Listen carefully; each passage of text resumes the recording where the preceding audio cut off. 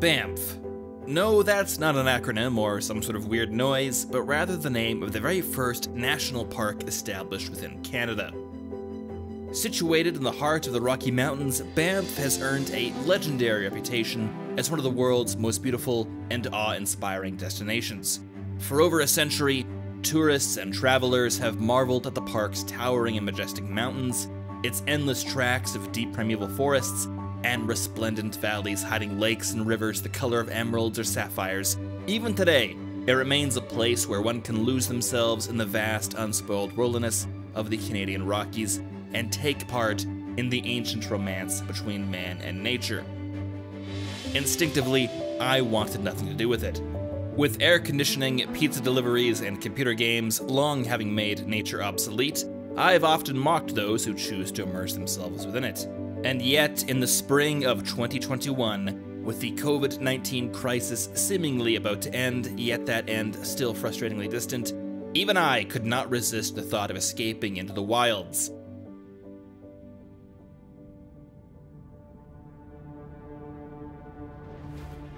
But if I was going to spend some time with nature, I would need every manner of luxury, and preferably some sort of large building to seal myself within. Luckily, Banff was one step ahead of me. In 1886, the Canadian Pacific Railway, which I assume hates nature as much as I do, started construction on the Banff Springs Hotel. When it was completed, it represented a lone bastion of civilization in an otherwise hostile wilderness, until it burned down in 1926. Yet heroically, unwilling to let nature have the final word, a larger, stronger building was created, with additional blocks and wings added over the ensuing decades. As one of Canada's grand railway hotels, the structure was originally part of a great line of fortresses protecting Canada from the wildling tribes and White Walkers that once existed in the lands of Always Winter. However, since the end of the long night and the absorption of the Night's Watch into the RCMP, it's become a charming hotel where people are free to enjoy trees and mountains and such from a safe distance. And all without getting mauled to death by wild animals or your dress shoes covered in dust. Yes, the Banff Springs Hotel would be the ideal mountain retreat. With my destination chosen, I enlisted the services of Julia, the Templin Institute's Employee of the Month and foremost indentured servant. In addition to shipping out the Institute's Patreon rewards, Julia has also proven herself capable of wearing clothing, and sometimes possesses a level of warmth and humanity rivaling even the most expensive mannequin. If she was going to join me on my wilderness retreat, she would need to earn her passage by modeling the Templin Commissary's newest line of fashionable yet budget-friendly merchandise imported directly from the Antares Confederacy.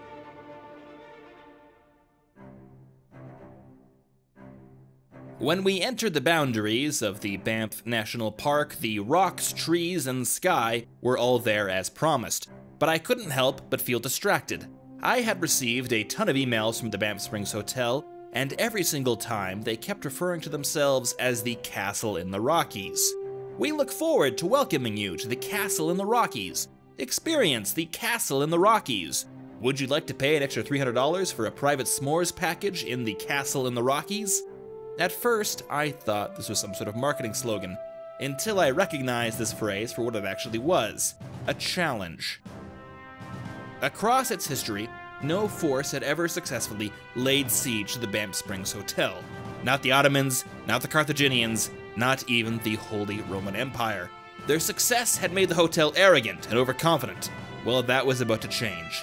I would succeed where Alexander, Charlemagne, and Rommel had all failed. Our trip now had three primary objectives. Number 1, relax and unwind. Number 2, force Julia to model merchandise for the Templin Commissary. And number 3, raise the banner of the Templin Institute atop the highest battlements of the Banff Springs Hotel.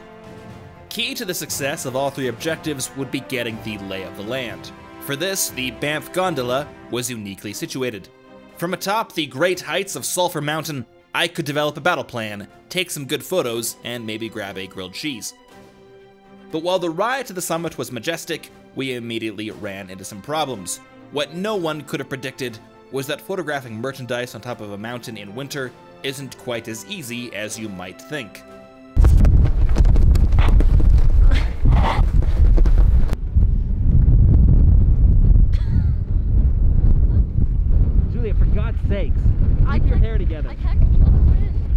Despite her constant complaints that it was -20 and she was freezing to death, and that you can't just wear a t-shirt in this kind of environment, I graciously permitted Julia to eventually come inside and join me for lunch. She could pay me back later. And besides, I had bigger issues on my mind. So far, the trip had achieved nothing. And worse still, I was about to discover why no one had ever successfully conquered the Banff Springs Hotel. From the outside, it's easy to mistake just how enormous the Banff Springs Hotel is. On the inside, however, you are immediately trapped in an endless labyrinth of hallways, ballrooms, and sitting areas, all adorned with creepy portraits and chandeliers.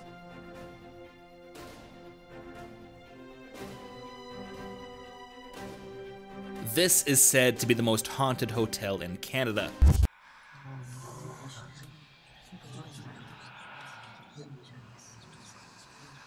Which is to say that it's not haunted at all, and some people are just stupid. We spent hours exploring the various great halls and gatehouses, spiral staircases, and outdoor terraces, probing for weaknesses. Yet we only managed to cover a small fraction of the complex. An entire army might have been lost within its depths, and the idea that we could conquer this place and raise our flag with just the two of us felt increasingly outlandish. But there were signs of hope. In their overconfidence, none of the gates had been barred, no ditches dug or moats filled. The castle's garrison had also been drastically reduced by COVID, and those who were left seemed more interested in helping guests than pouring buckets of burning pitch on them. But most crucially, our reconnaissance had yielded some critical information. To successfully capture the Banff Springs Hotel, our flag would need to be raised here, somewhere atop the central tower. And it just so happened that there was a single room located in that central tower, the Royal Suite. Unrivaled in its opulence, under normal conditions, a couple of schmucks like us wouldn't have been allowed anywhere near it. But this was 2021. The hotel industry was in disarray, and beggars couldn't be choosers. How we actually managed to snag that accommodation, I honestly don't know. The hotel staff seemed as confused as we were, but snag it we did, and the door to our conquest was now open. As the mastermind and leader behind the whole operation, it was only natural that I assumed the duty that carried with it the greatest danger, observing the whole affair from the ground. And so, with a high-powered telescopic lens, I risked both life and limb directing Julia as she climbed out onto a rickety balcony and planted the Templin flag. The wind was angry that day, but against all odds, the flag was raised, and ultimate victory was ours. But of course, mostly mine. It was a tremendous moment, to triumph where all others had failed. I am not ashamed to say that I was overcome by emotion, seeing our banner blowing in the mountain air. And just for the hell of it, I also made Julia raise the Antares Confederacy's flag. It was a full morning of flag raisings.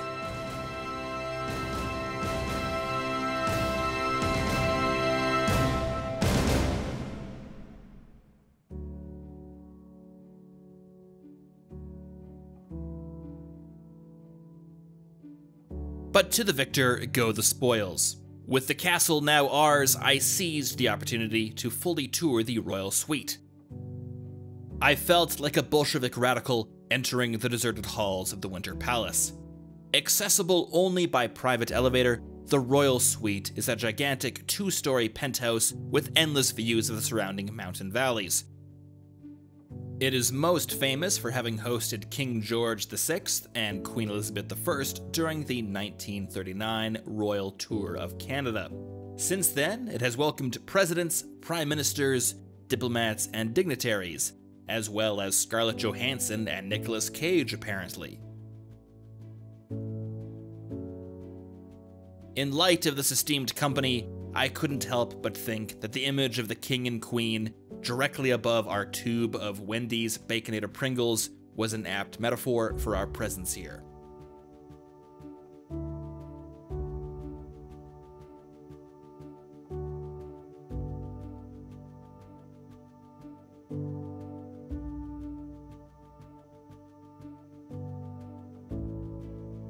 But alas, despite the endless luxury, we still had a job to do, something forgotten by my habitually lackadaisical assistant.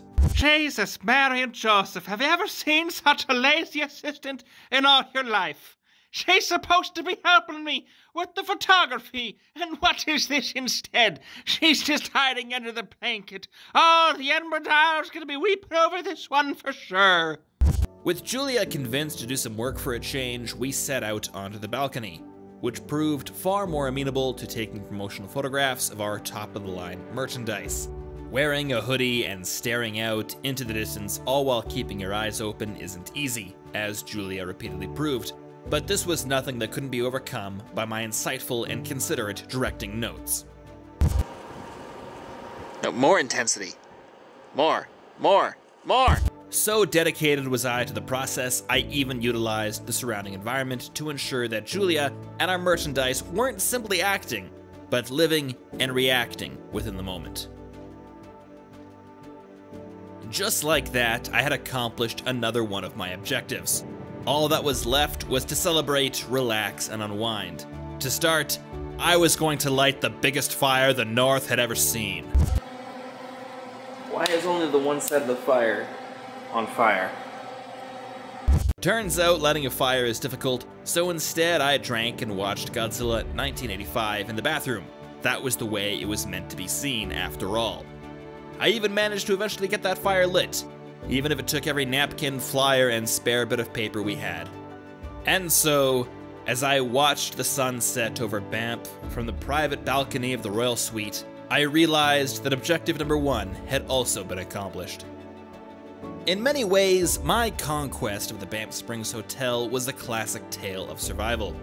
A lone pioneer, forced to brave the wilds and endure the torments of nature, armed with nothing but his wits, his courage, a luxury hotel suite with a personal concierge, and a surly assistant. But against all odds, survive I did. And it is no exaggeration to say that I came back a changed man. Rougher around the edges, with a spark of danger in my eyes.